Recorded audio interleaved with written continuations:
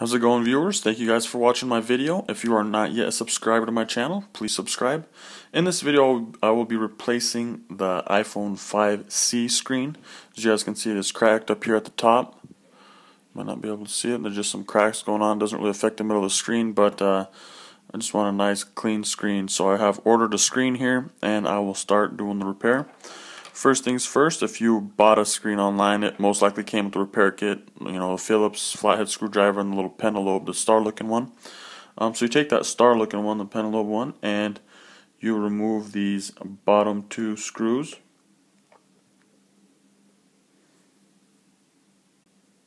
Now that I've removed the two screws, I like to keep them intact. You can print off online a little thing, a little chart to where you can put the screws so you know exactly where they go. I've done it before, so I got a fairly good idea. I can keep track of them just by laying them out just the way they are. So once the screws are undone, the next thing you want to do is, if you have a little suction cup, most kits will have a suction cup that they provide. You take it and you just go ahead and place it pretty close to the bottom. You don't want to go over the home button there because it will not provide enough suction. And just start slightly pulling out, and as you can see, it came up. This was a fairly simple one. Usually it's a little more hard to kind of get it up. It's usually jammed in there, wedged in there, so it's a little bit harder. This one came out fairly easy. You don't want to rip it straight up because there are connectors up here at the top that you do not want to rip out. The next thing you want to remove is this little metal cap. There are 4 screws that you need to take out. I will go ahead and take those out. I don't know if you guys can see that. There we go. There's the 4 screws. 1, 2, 3, and 4. I will go ahead and take those out. And then as you guys can see there, I have pulled out the 4 screws there, and I put them just the way they fit. This big one goes there, the one below it there, and there. So just to kind of keep track of them, that's the way I lay them out. And I will lay the metal screen right by them. The next thing is there are 3 little things, little clips you got to take apart here. And I'm just going to go ahead and start with the outside one first. Just kind of have to get under it with something, flat, sharp, that'll fit there, and just bring them up. And that's 1, 2, and 3. The third one is right here. Once those 3 are free, then your phone will then free up.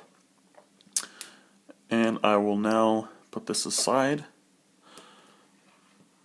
I'll kind of draw some attention to, if you have purchased a screen offline somewhere.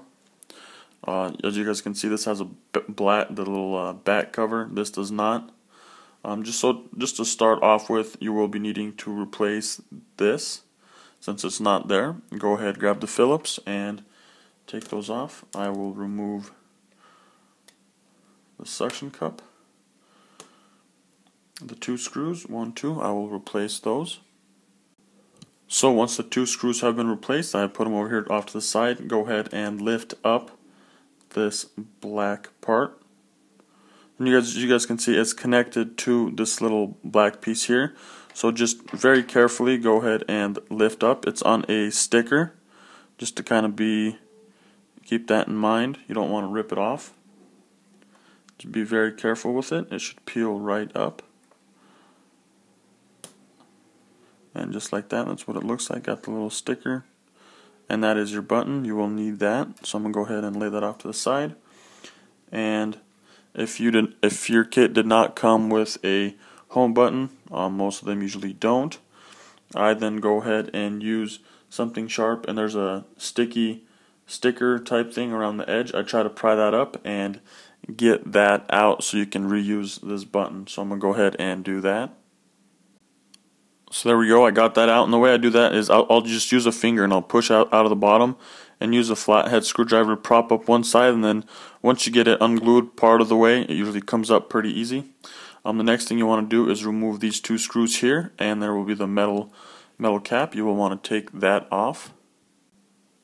Now that I got the 2 screws, as you guys can see, these 2 screws are now out. It's time to lift up this black piece. This metal piece, actually, it's not black. And then right here in the corner, there is a little thing that helps it stay on. I just go ahead and lift that part up and out, and then that helps remove and just kind of wiggle it out. There's another little metal piece in there kind of holding it in that helps remove that. So once you got that replaced, there's a little black cover here. Go ahead and just lift that up. It's just connected through that little loop. It's stuck in a hole over there. Go ahead and lift that up, and then start by removing some screws here on the back part to take off this black metal plate. There's 1, 2, 3, 4, 5, and 6 screws that you've got to take off. I'm going to go ahead and take those off. Okay, now that I have removed the screws, I will start by removing this top part here to help take the black or the metal part off the back here. There's a little black sticker. I go ahead and lift up here with my flathead screwdriver.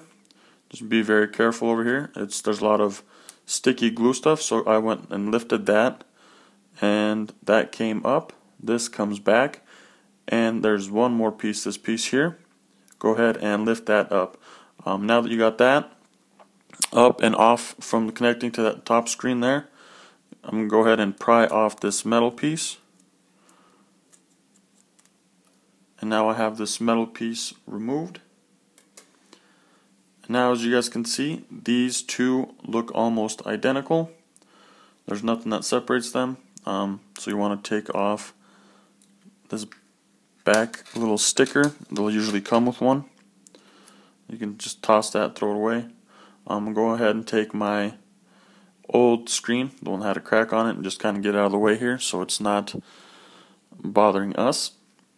And now you just start by reversing what you just did by putting this metal plate back onto the new screen. Fits nice and easy in there, and just kind of the reverse order. There's a little hole for that piece. You go ahead and stick that in there. This camera piece, stick it right there. There's a little hole for that. There we go. And as you guys can see, there are 2 holes right there. And there are 2 little, if you got your own phone, you might be able to see it a little better. There's 2 little slot looking deals. See if I can't get some good lighting on them.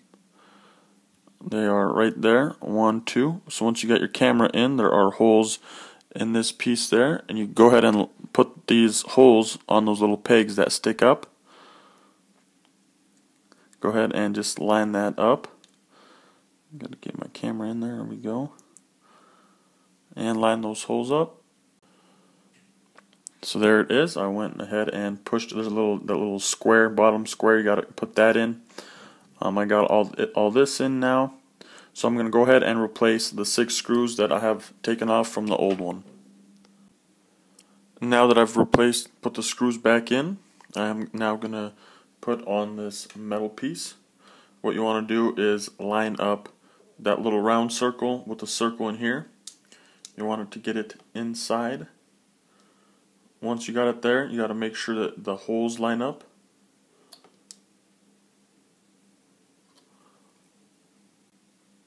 And now I have put it on and got it in place. You just got to make sure that that little oval loop fits in that little plastic piece on the front screen. And then go ahead and put this black piece, or the metal piece, back on the way it was. As you guys can see, there's this little metal piece that's supposed to go under, and on the right side here, the part that we were prying up, that goes down and it should click in.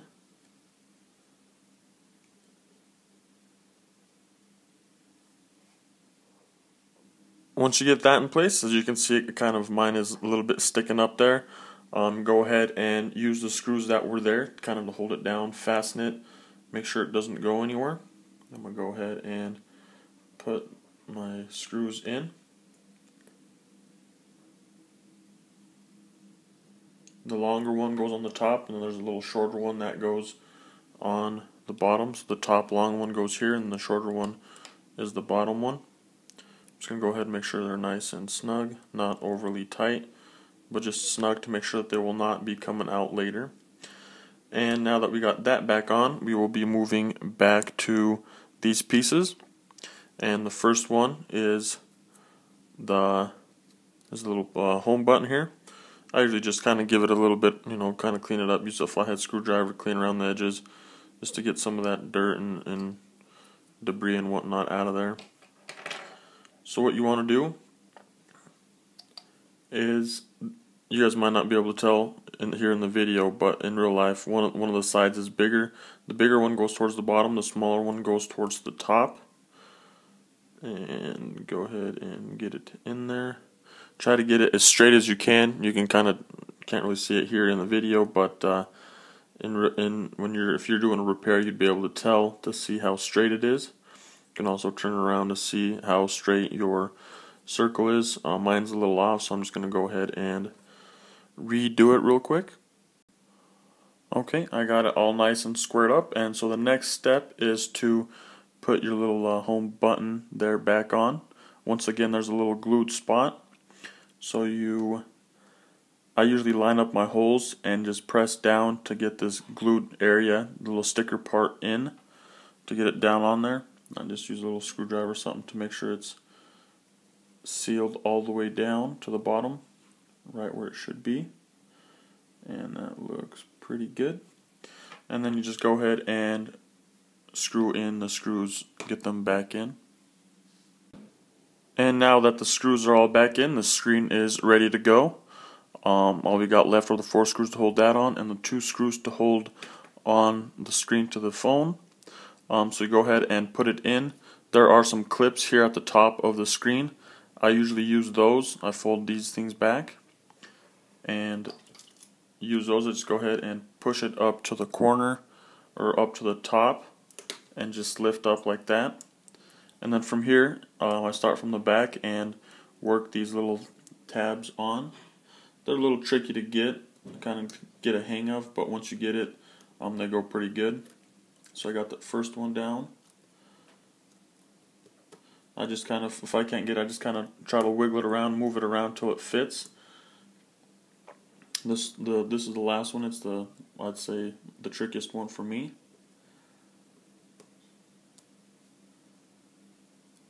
Takes a little bit of playing around with it to get it. And I don't, if I know it's not in, I don't push too hard, just in case, so you don't damage anything.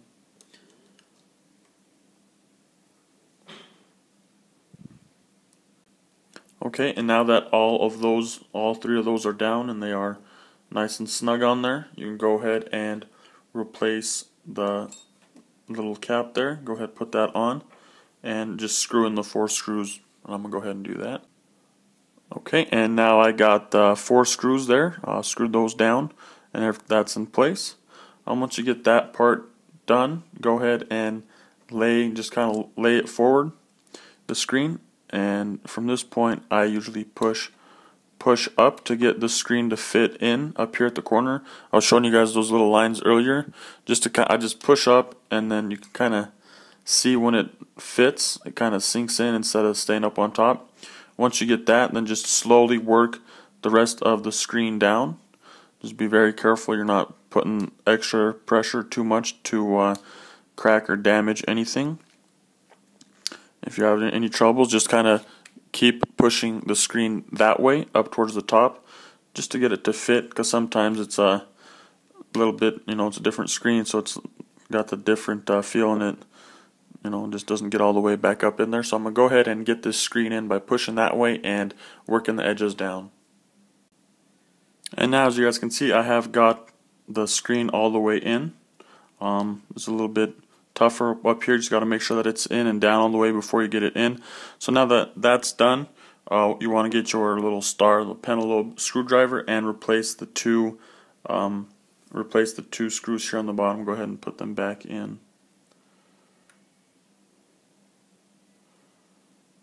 I'm just going to do the one, and make sure that the phone turns on. Make sure you did everything properly, and there you have it.